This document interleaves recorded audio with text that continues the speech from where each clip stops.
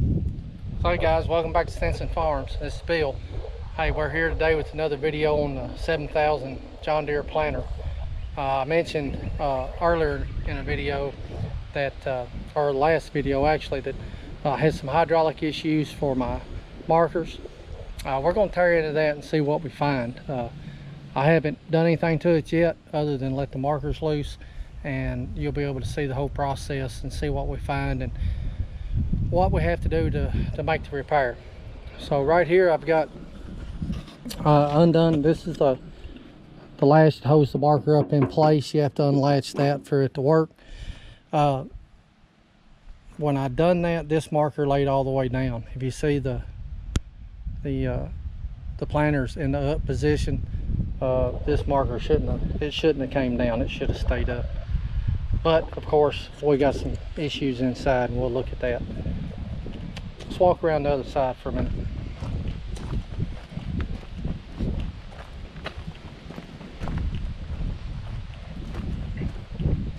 So if you can see here on the ground, this is hydraulic oil, and all I did this morning was raise this thing up long enough to get it latched in place to where to hold, to get this pin right here in.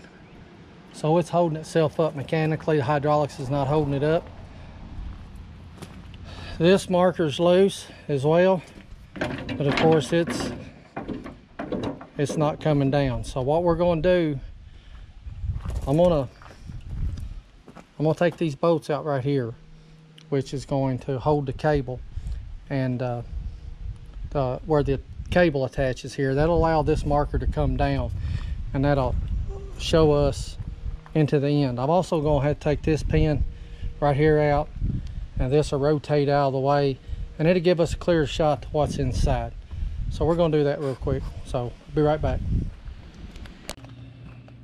All right, so I'm going to put the lock back in place while I take this cable loose, because I really don't want this thing falling on my head.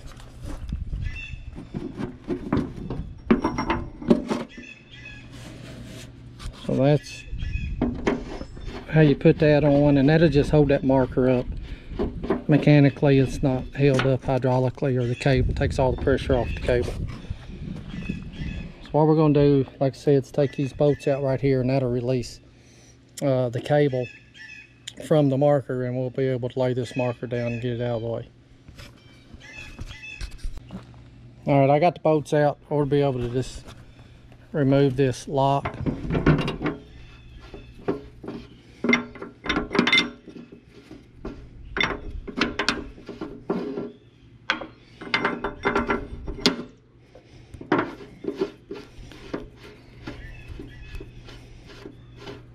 Or be able to lay this marker down on the ground now.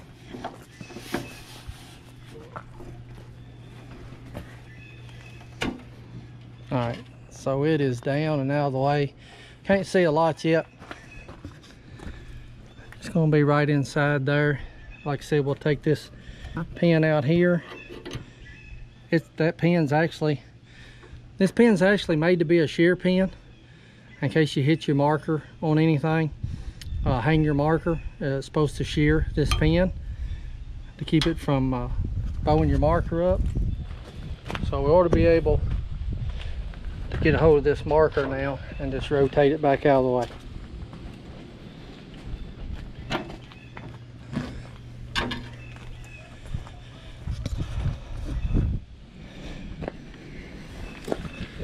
Alright, so what we're looking at in there, and I'll get a flashlight here in a minute, but we have a cylinder right here. It's the end of it. It bolts in right here. We want to, we've got, say, a hose connection right here, and we're going to try to figure out where this thing's leaking at. But let me get a flashlight and I'll be right back. So if that helps you see up in there any, we can see a couple hydraulic connections. We can see the cylinder sitting right here, and I can see oil in there, but really can't tell any more about it. So we're gonna take these bolts out here, and this whole assembly will slide out this end. Now we have to unhook the cable from the other marker on the other side. We'll do that, and we'll also tie us a rope on it because we'll have to pull that cable back through, because it'll all come this way. We won't have any way to get to it. So we'll tie us a rope on it, pull it through, and so we can pull the cable back through and get it in place when we're done. All right, I got cotter pin out of this pin here. We're going to slide this pin out. We'll tie our rope into this piece at the end of the cable, and when we pull it through, we'll be able to retrieve it back on this end. Okay, so we got the cable unhooked and got the rope tied to it. We're going to start taking the other end apart, see what we can find. Okay, I took the two bolts out of here, two little stud bolts, bolted in right here. I've already pulled it out a little bit, and that's what I was talking about. Once you unbolt those, this assembly will pull out. I don't know how easy, because I've never had one out before.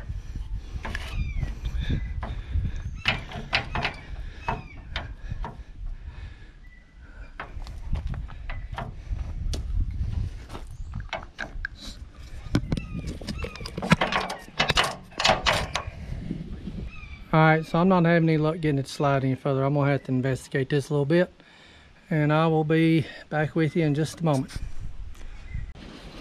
Okay, I got her out, and what it was this little piece right here was hanging on the bracket where it bolts in up there. And I found oil leak. It's exactly what I was hoping it wouldn't be. I would have been tickled if it had been one of these flex lines, this flex line. Even if it had been the steel line inside, I had a fix for that. But if you can see here, it is coming out of that cylinder. That cylinder is blowed. The good thing is that cylinder is rebuildable. The bad thing is, I don't know how readily the parts are. So, well, that's where we're at. So we're going to be getting this unhooked. We will get this cylinder assembly inside the shop, and we'll tear into it, and hopefully it's something that we can do fairly easy, or get some parts fairly easy and get this thing rebuilt. But that's what it is. Well, here is the cylinder assembly. Sorry I didn't get any video taking it apart, but I will video putting it back together. But I really didn't know what I was dealing with and how it came apart, so I had to kind of figure that out as I went. But this is all the parts of it.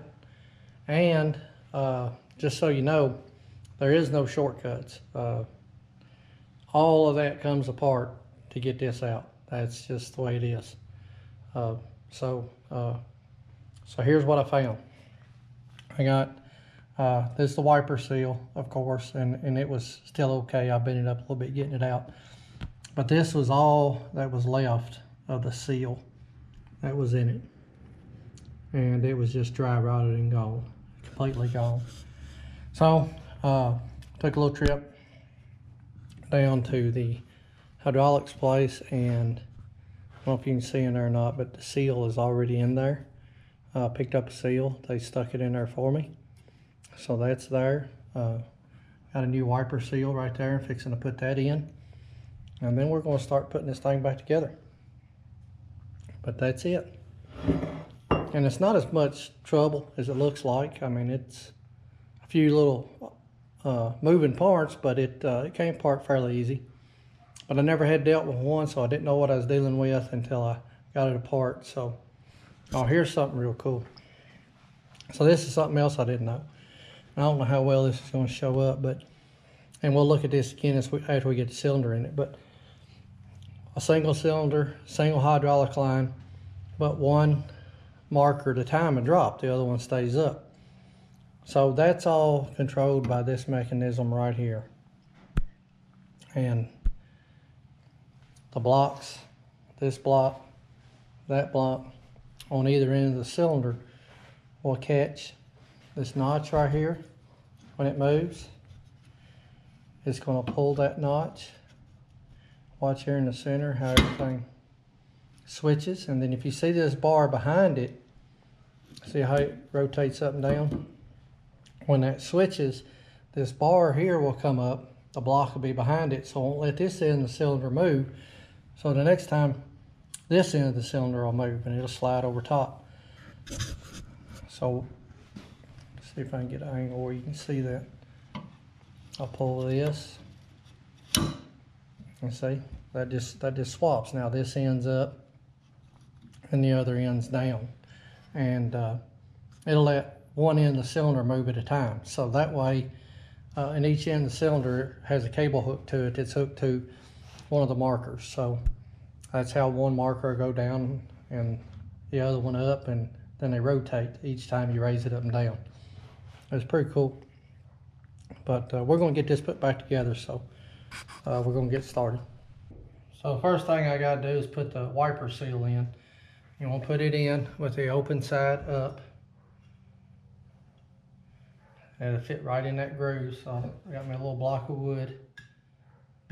I'll sit right here, take a hammer, knock it down in there.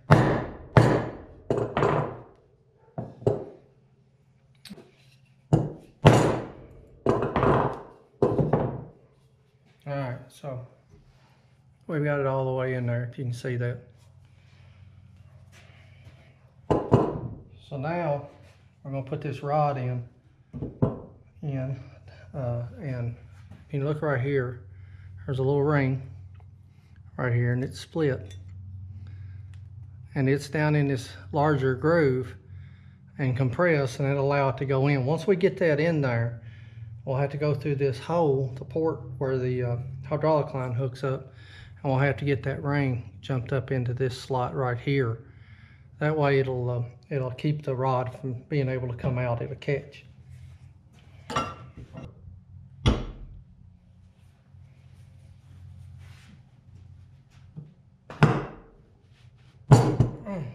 we go.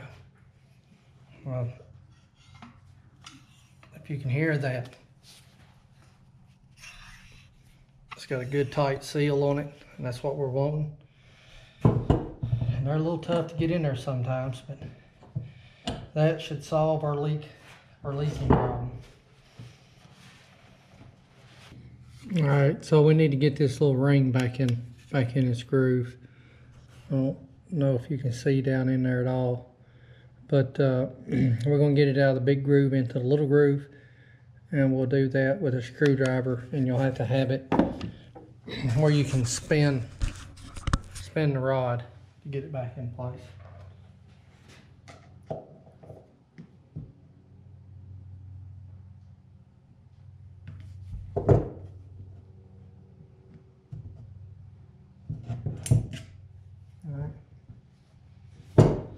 I think it done it. Yeah, see how it hits. I won't let it come out. I don't think it's really in any danger of coming out anyway, but that's how that works. We'll get all this put back together. These blocks that go through here, through this slot, they got a hole in them, and there's a cotter pin that goes down. That'll go down and hold them in place.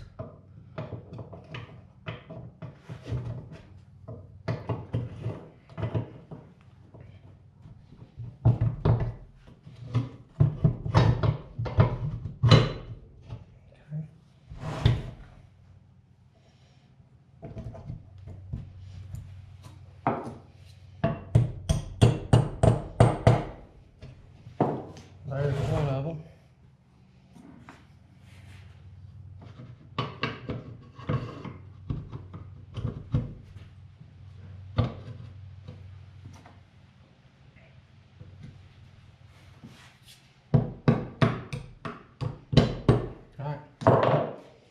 There's the other one. So that's in place. We'll flip it over where we can get to these pins from the bottom side. And we'll try to get them bent over a little bit. All fall out. Okay, I got both cotter pins secured. I'm going to see how this thing works. When this goes this way, and to catch that one plate, it trips it, and that allows this bar to rotate. Now that'll allow this end to come forward, and then when it goes back,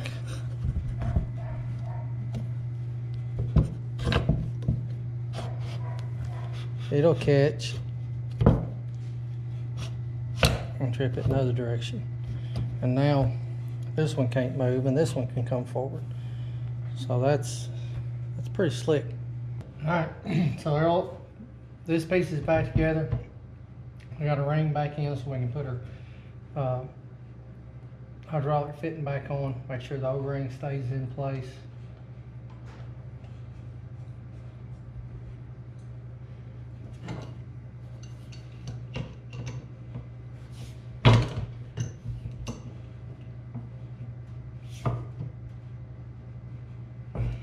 There's that. So this one, which connects to the side of the planter that where we took it apart.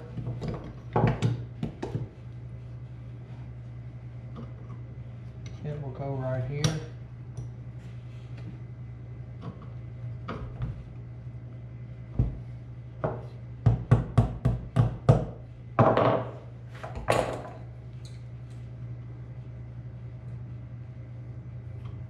And then this long rod, this hooks to the cable that goes on the far end.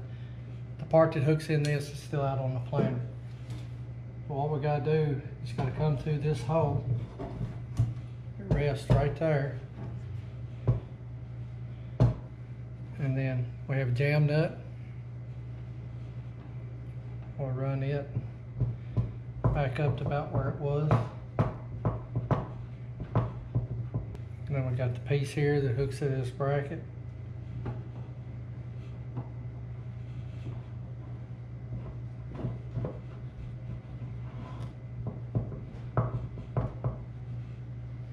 Alright, we want to make sure that this slot where it'll hook to here and this eyelet is turned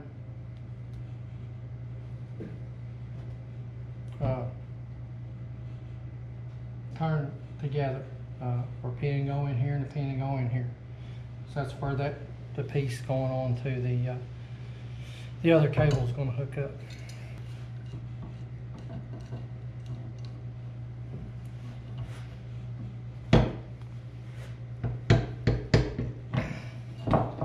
Alright, so we got that tight, and now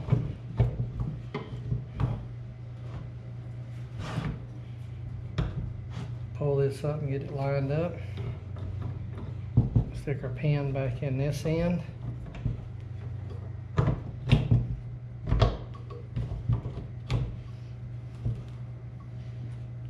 the cotter pin in.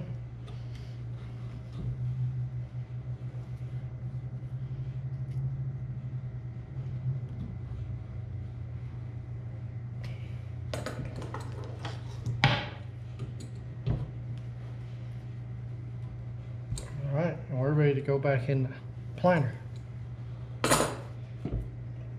I'm not gonna lie, it was a little intimidating when I looked at it, because I never had done it before, but it's not all that bad.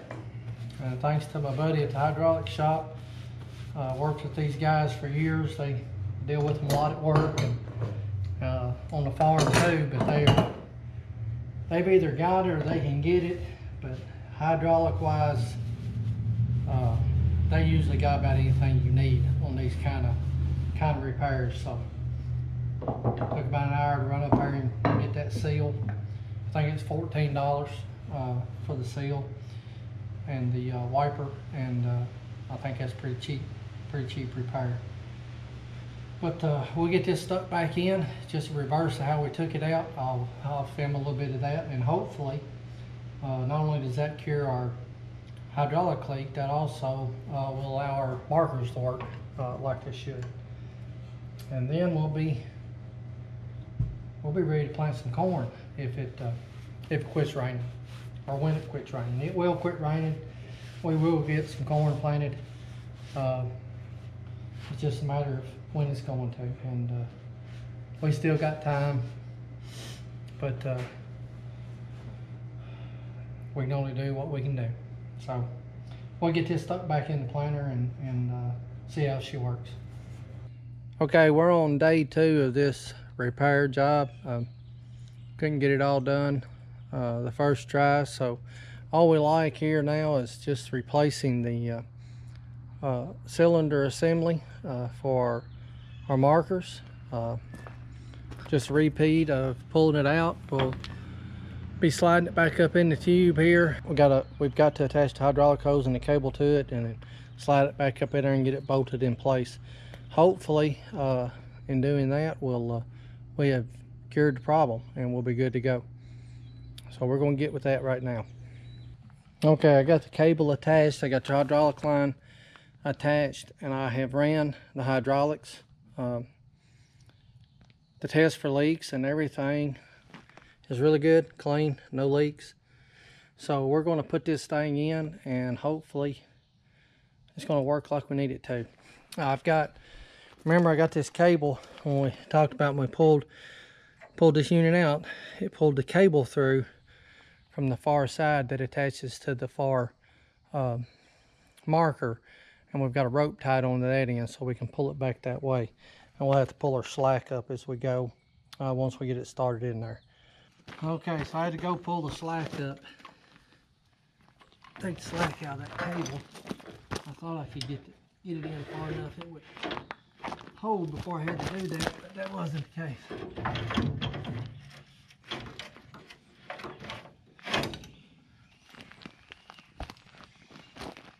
All right, now that we've got it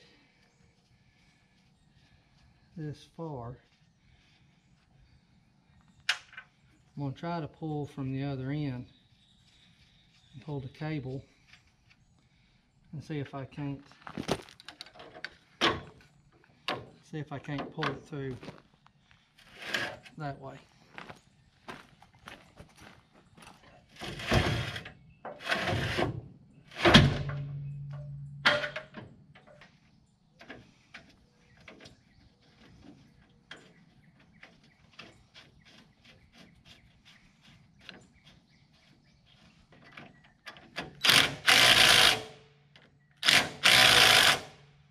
All right, so that's in and bolted back in place. Everything looks good. Hopefully we're in good shape. We'll get this marker swung around and we'll get it all connected. Okay, this end's connected. Everything's back in place. Got to tighten these 2 bolts up right here.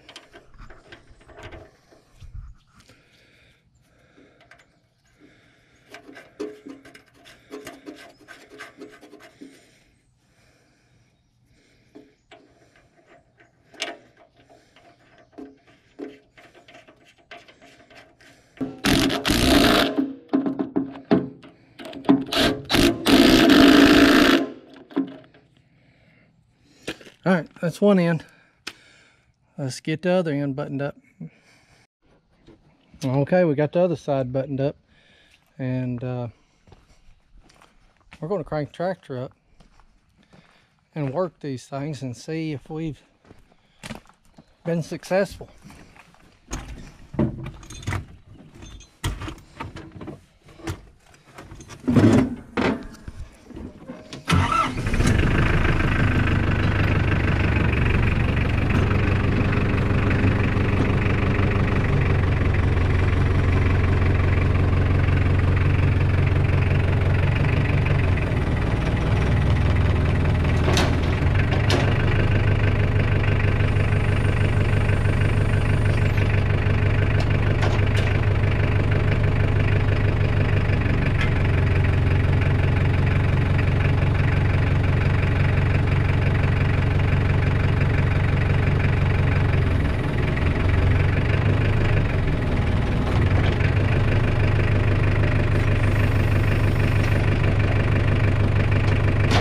you look at that.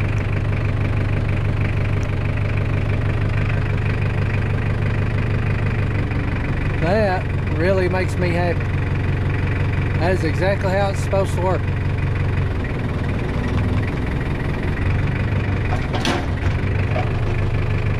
As well as no leaks.